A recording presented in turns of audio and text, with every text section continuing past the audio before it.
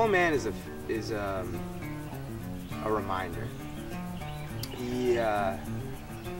A reminder of a past of these two people's lives. You know, the whole story revolves around May, Eddie, and I have a special connection to these characters, and that's something that throughout the course of the play you'll discover.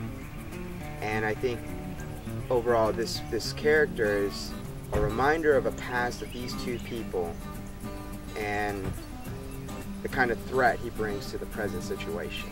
You woke up crying, just busting a gut over something. I don't know what it was.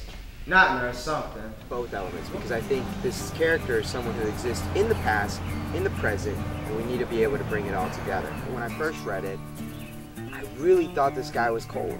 I thought this guy was just heartless and cold, but as I got to know him, I got to be him, got to live with him for a little while, he actually has a lot of love, and I can't wait to show that.